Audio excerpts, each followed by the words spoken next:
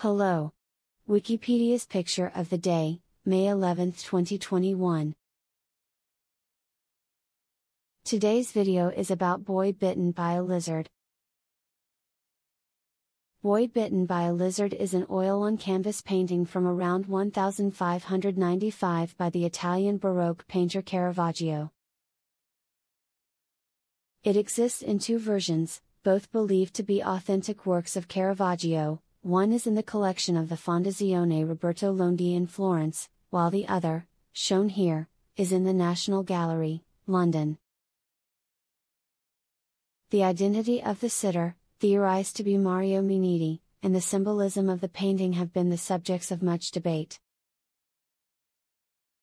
Thanks for watching. And don't forget to like, comment, and share.